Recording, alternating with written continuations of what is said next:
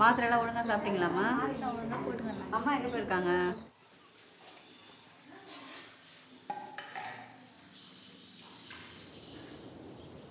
மணிக்கு மேலே தான் எங்கள் அப்பான்னு சொல்ல மாட்டேன்.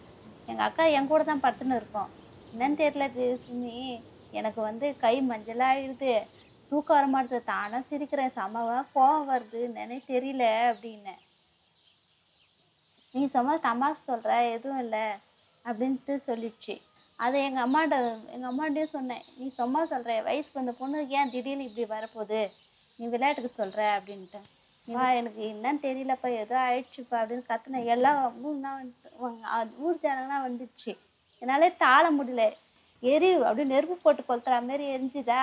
ஓடி போய் எங்கள் அம்மா எல்லாம் பூசாரி சொன்னார், இந்த பொண்ணு வந்து ஒரு நைட்டு பார்த்துங்க, இல்லைன்னா செத்துடும் அப்படி சொல்லிட்டு போயிட்டாரு. சேர்த்துட்டு நான் உடம்பு ஏறி அந்த ஊசி போட்டானே ஏறிட்டு தாழ முடியல என்னால். அப்படியே ஓடி போய் கிணத்துல போய் குடிச்சிட்டேன். கிணத்துல குடித்த உடனே யாரோ என்னை காலில் அப்படியே தூக்கி வச்சுன்னு இப்படி நிற்கிறா மாரி இருந்தது. அப்புறம் எங்கள் அண்ணன் தூக்குச்சு. எங்கள் அண்ணன் கங்கையம்மா எழுந்து வந்துருமா, அங்கே நீ ஏமா அந்த தண்ணியில் இருக்கிற கங்கையம்மான்னு கருப்பரைத்தி உனக்கு எந்த குறமே வைக்க மாட்டேன், நீ வந்துருமா நீ. அப்புறம் தானாக எழுந்து வந்துட்டேன் அவர் சொன்ன உடனே. அப்படின்ட்டு கோயிலில் எடுத்துன்னு சிவன் கோயில் அங்கே போனவொடனே 2 குரல் கொடுத்தது, நீ அங்கே போகாத இங்கே போகாத, ஏன் இதேமாரி நீ ஏன் கோயில் சுற்றுற, காதில் வந்து சொல்கிற மாரி இந்த 2 பொம்பளை குரல் தான் நினைக்கிறேன், நீ இருக்க மாட்ட அப்படின்னு சொல்லுது. எனக்கே ஒன்றும் புரியாது. கோவம் பயங்கரமாக வரும், பயங்கரமாக காலிக்கு வர மாதிரியே வரும் கோவம். எல்லாரையும் திட்டிடுவேன், எல்லாரையும் பேசிடுவேன். எனக்கு என்னன்னு தெரியல, அப்படி ஆயிடுச்சு. எங்கள் அப்பா பார்த்தவொடனே எங்கள் அப்பா வெறுத்தேன். எங்கள் அப்பா பார்த்தாவே எனக்கு பிடிக்கல. அப்போது எங்கள் அப்பா எதனா பண்ணிடலாமா கோவம் வந்தது. பேச்சு வித்தியாசமாக இருந்தது. எது பார்த்தாலும் ஒரே இருக்கும், வேலை செய்யாது, இந்த கண்ணு தானாக உருளும், இந்த புருவம் தானே குடிக்கும் அப்படின்னா அப்போது தான் எங்களுக்கு டவுட் ஏற்படுத்து. ஒரு வேலை செய்ய மாட்டேங்குது, சொல்லி அப்படியே மௌனமாக இருக்குது. Yes, schizophrenia is a major disorder of the mind. But it has been now shown that there are problems in the brain. There are problems in the structure of the brain, the way the brain works. There are problems in the neurochemistry of the brain, because of which the person's thinking becomes disturbed. And when the thinking becomes disturbed, he begins to develop some symptoms like hallucinations. What we mean by that is he imagines that he hears people talking to him. Actually, there is nobody around, but he imagines that people are talking about him. And he reacts to that by talking. So what you really see is a man sitting out there and talking to himself, while in fact he may be replying to the voices that he hears or he thinks he hears.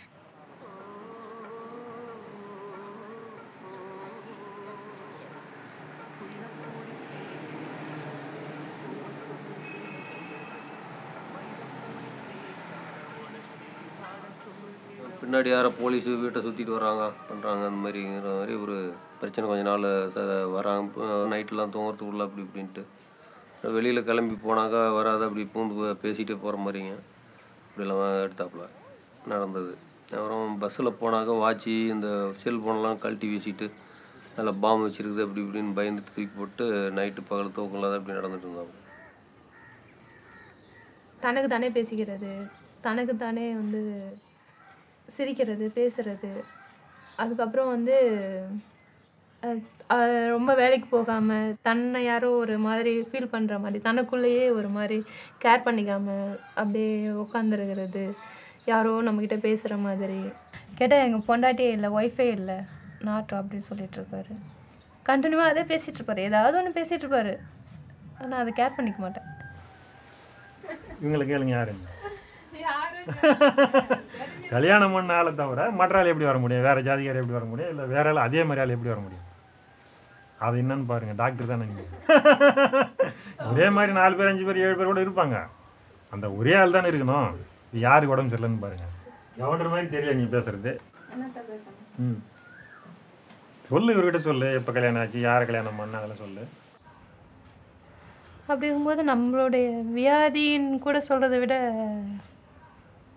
எப்படி சொல்கிறது, அது ஒரு மனபாரம், அவ்வளோதான் சொல்ல முடியும். Similarly, there are people who have what we call delusions. They feel persecuted, they feel people are going to kill them, people are plotting against them, people are talking about them all the time. That's what they feel. These are called delusions of persecution or paranoia. So gradually these symptoms can become more and more intense. And then this person can either stop studying or stop working and stop functioning. Very rarely they become violent.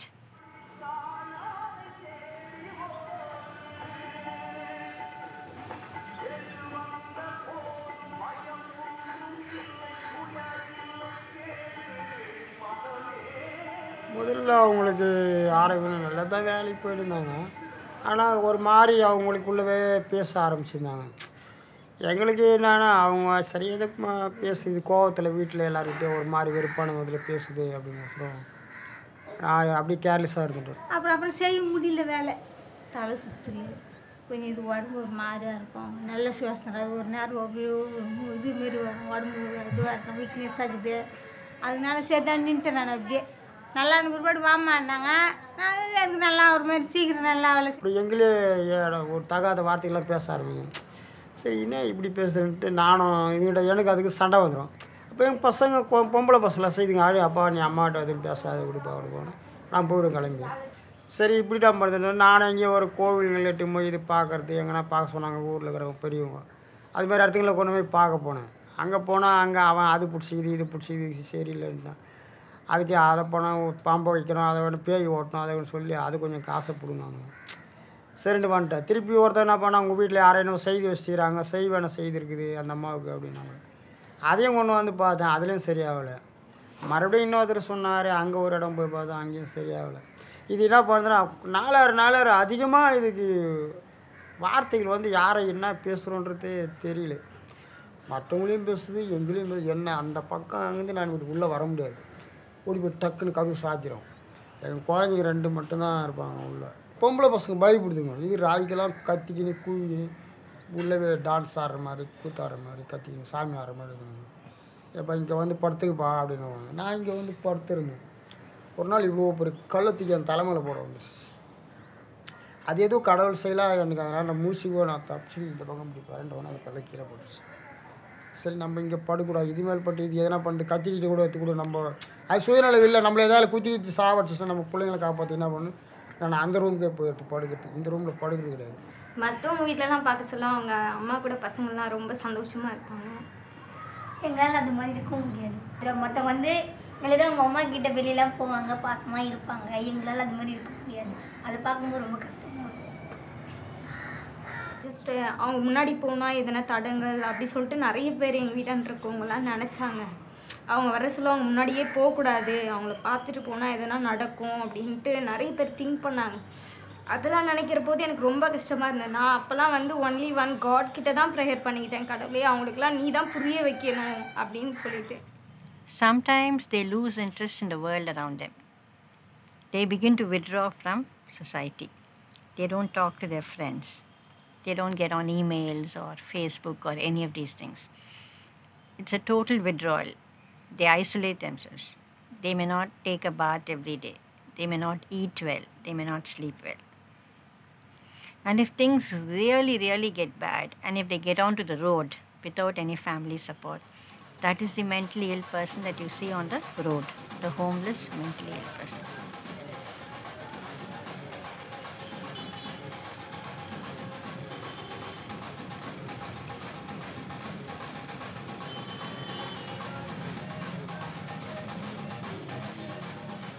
Sadly, in India today, the vast majority of people with schizophrenia, I would even go as far as saying pretty much all people with schizophrenia in India today, do not have access to those community-oriented psychosocial interventions. If you're lucky, you'll get medicines. If you're even luckier, you might get a psychiatrist who spends a bit of time with you and gives you advice and supports your family. But that's all you're going to get. When you see the psychiatrist, you'll get a pill and a little bit of advice.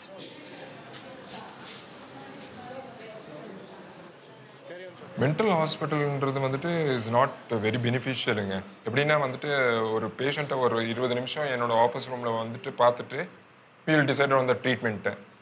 அவருக்கு என்ன அவசியம்ன்ட்டு 20 நிமிஷத்தில் வந்துட்டு தீர்மானிக்கணுன்றதுன்றது முடியாத காரியம்.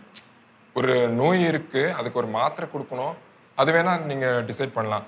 But மற்றபடி வந்துட்டு அவருக்கு full management எந்த மாதிரி இருக்கணும், is it holistic, is it அது வந்துட்டு அவரோட தேவைகள் எல்லாத்தையுமே பூர்த்தி செய்யுமான்றது வந்துட்டு ரொம்ப டவுட்ஃபுல். மென்டல் ஹெல்த் ஹாஸ்பிட்டல்ஸுன்றது வந்துட்டு எனக்கு தெரிஞ்சு ரொம்ப சிவியர் பேஷண்ட்ஸ்க்கு அவசியம். மற்றபடி வந்துட்டு அது ட்ரீட்மெண்ட்டு நல்லா கொடுக்குமா, முழுமையாக கொடுக்குமான்றது டவுட்ஃபுல். அப்புறம் சில பேர் சொன்னாங்க, இல்லைப்பா அது ஏதோ மென்டல் மாதிரி பேசுது. நம்ம பக்கத்து வீட்டில் ஒரு ஆளுக்கு இருந்தது அது மாதிரி. அப்போ அவங்க என்ன சொன்னாங்க, கீழ்ப்பாக்கம் பைத்தியக்கார ஹாஸ்பிட்டலுக்கு ஏற்றின்னு போங்க அப்படின்னு கூட்டிட்டு போய் அங்கே போய் அட்மிஷன் பண்ணலான்னு போனால் அங்கே டாக்டர் வந்து இந்த அம்மா அட்மிஷன்லாம் பண்ணக்கூடாதுங்க, வேணாங்க, நீங்கள் மாத்திரை மருந்து வாங்கி கொடுத்தா சரியாயிடும் அப்படின்னாங்க. வாங்கிட்டு வந்து ஒரு 15 நாள் மாத்திரை கொடுத்தாங்கம்மா. வாங்கிட்டு வந்து கொடுத்தோம். அதே சாப்பிட்டுது. ஒரு 10 நாளில் மறுபடியும் துணியெல்லாம் துவைக்க ஆரம்பிச்சது, வீட்டு வேலை செய்யறதுக்கு ஆரம்பிச்சது.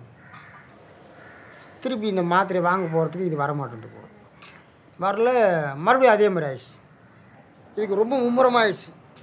மும்முரமான உடனே இந்த ரோட்டில் எப்படி கிராஸ் பண்ணுறோம், யார்கிட்ட என்ன பேசுகிறோம் என்னான்றதே இதுக்கு தெரில, சுயநலவு தெரில. இங்கேருந்து ஒரு 4-5 கிலோமீட்டருக்கு அந்த பக்கத்தில் போய் ஒரு மரத்தடியில் உட்காந்து இது பாடி வேப்பிலையை உடச்சின்னு அப்படி பேசினு அங்கே இது பார்த்துட்டு இருக்கிறாங்க. இது மணியண்ண சம்சாரமாக செய்யுது, இது இங்கே எப்படி வந்ததுன்னு சொல்லிட்டு அங்கேருந்து எனக்கு என் நம்பருக்கு ஃபோன் பண்ணுறாங்க. ஏன்னா இது மாதிரி நான் அக்கா இங்கே வந்து உட்காந்து கிடக்குறாங்கண்ணா, அவங்க பாட்டு தன்னாலே பேசினுக்கிறாங்கண்ணா அப்படின்னு. சரி எப்போ அங்கேயே பார்த்துக்க, நாங்கள் அதை வந்துடும் சொல்லிட்டு அப்போ நாங்கள் எங்கே கேம்ப் ரோடு பக்கத்தில் இருக்கிறோம். நாங்கள் ஆளாறு மூலைக்கு பைக் ஏற்றி சுற்றினுக்கிறோம். நாங்கள் அப்போது அங்கேருந்து எங்கள் மாப்பிள்ளை நாங்கள் எல்லாம் கிளம்பி எல்லோரும் எங்கள் பசங்க தம்பிங்கெல்லாம் கிளம்பி வரோம். வந்தாக்கா அவர் மரத்தில் உட்காந்து இது பாட்டு பைத்தியமாக கிடைக்குது. பார்க்க எனக்கு சகிக்கல. அப்படியே தூக்கி வண்டியில் உட்கார வச்சு கொண்டு வந்து வீட்டில் விட்டு.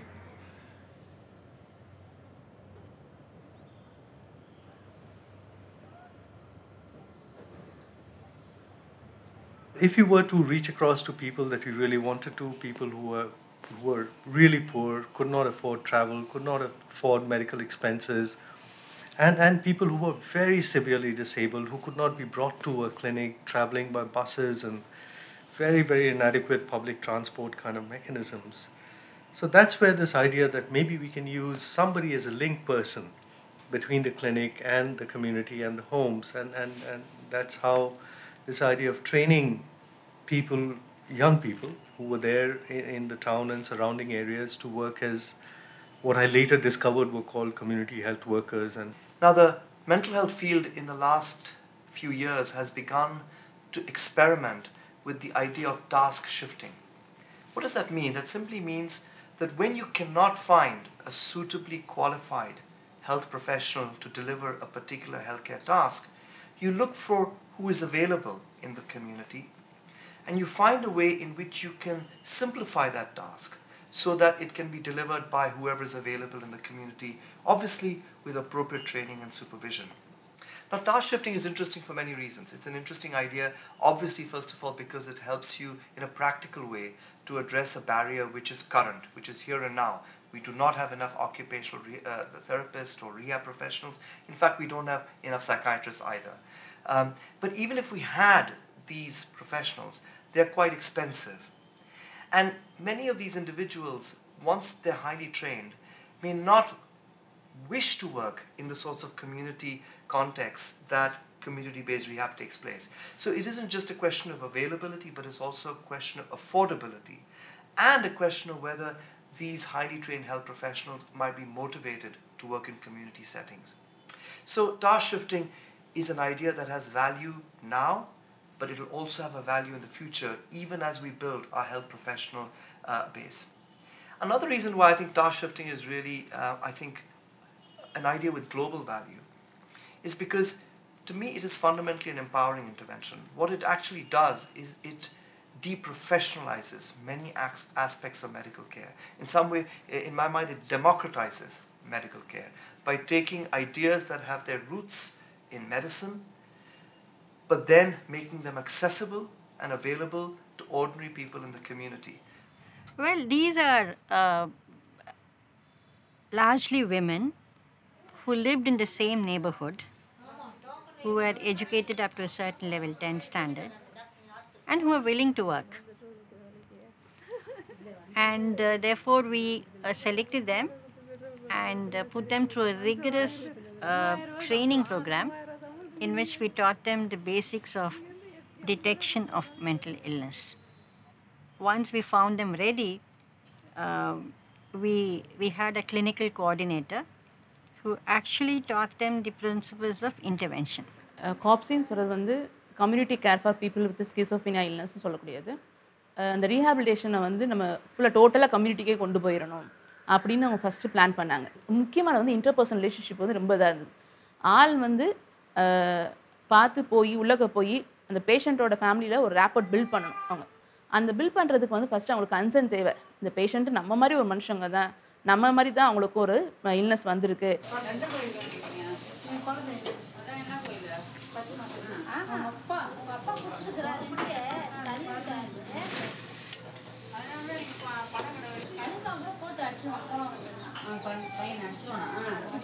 போதும் நீங்கள் ஏதாவது யாராவது உடம்பு சரியில்லாத இருந்தால் அவங்கள பாருங்க, நல்லா இருக்கிறாலும் பார்க்காதீங்க.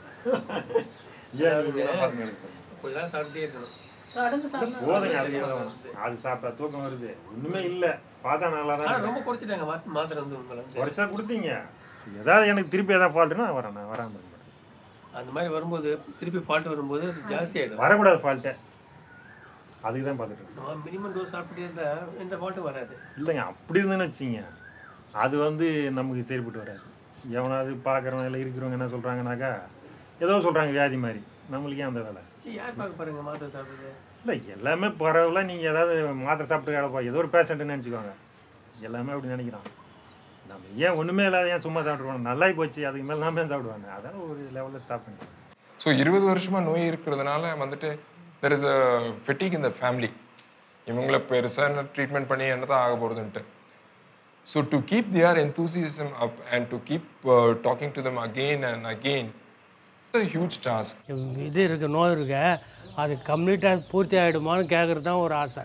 நாங்கள் எவ்வளோ சொல்லியாச்சு, உங்களுக்கு புரிய வச்சுருக்கோம்.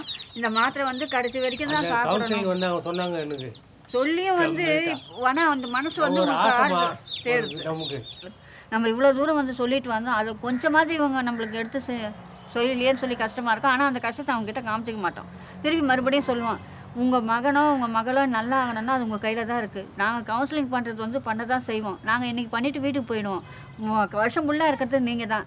உங்கள் புள்ள முன்னேற்றம் அடையணும்னா உங்கள் கையில் தான் இருக்குது. உங்கள்கிட்ட நாங்கள் சொல்கிறத வச்சு நீங்கள் உங்கள் இது பண்ணுங்கன்னு சொல்லிட்டு அவங்களுக்கு சொல்லுவோம். நாங்கள் சரின்ட்டு அப்புறம் அவங்க டேப்லெட் தந்தாங்க. அப்படியே கொடுத்தா இவங்க சாப்பிட மாட்டாங்கன்னு சொல்லிட்டு நான் அன்றைக்கி ஈவினிங் வந்து சமைச்சி குழம்புல அந்த மாத்திரையை நசுக்கி போட்டு கொடுத்துட்டேன். மறுநாள் அம்மா கேட்டாங்க, என்னவோ எனக்கு ஒரு மாதிரி இருக்குது என்னன்னு கேட்டாங்க. அதுக்கப்புறம் நானே சொல்லலை, ஒரு 2-3 நாள் நான் சொல்லலை. இத்தனைக்கும் அவங்களுக்கு கோவிலில் ஒரு இடத்துல எடுத்துகிட்டு போய் தான் ஊசியே போட்டாங்க மேம். வீட்டில் அவங்க அப்போ இல்லை. அந்த இடத்துல மேமு நாங்கள் எங்கெங்கேயோ சுற்றணும். மேம்லாம் உண்மையாக நம்மளாம், நான் வந்து அம்மான்றதுனால சுற்றுறேன், ஆனால் அவங்கெல்லாம் அப்படி கிடையாது. அவங்க அவ்வளோ தூரம் சுற்றுன்னு சுற்றினாங்க. சுற்றிட்டு லாஸ்ட்டில் யாருமே இன்ஜெக்ஷன் போடுறதுக்கு விடவே மாட்டேன்னாங்க. அப்புறம் அங்கே இருக்கவங்கெல்லாம் நான் கூட போய் கூப்பிடல, இவங்க தான் போய் கூப்பிட்டுட்டு வந்து